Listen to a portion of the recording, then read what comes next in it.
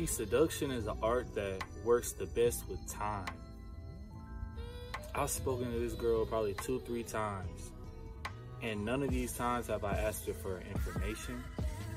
Have I asked her to go on a date with me? Have I told her my feelings for her? All these communications we've had with each other, I've been picking her brain to see what kind of woman she is. I've smashed a decent amount of women. I've realized that the only thing I'm doing is giving my life energy away for pleasure. When this life energy can be used to become better, it can be used to make children, it can be used to fuel my whole existence.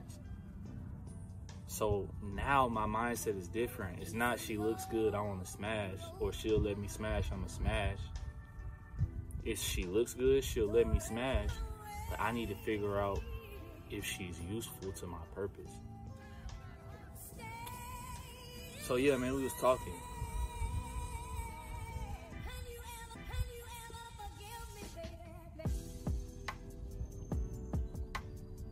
I'm insinuating different things. And I hit her with one of my favorite things I hit my women with. I tell her, you know I know everything, right? I look her dead in her soul and I say, you know I know everything, right? She goes, ha ha, he. I say, you think I'm playing? She goes, well, the way you just said that, I don't know if you're playing anymore. I said, you want to see? She was like, what? Started getting nervous and shit. I just do my hand like this. She's looking at my hand, she's nervous. I just look at my hand and look at her. She puts her hand on top of mine.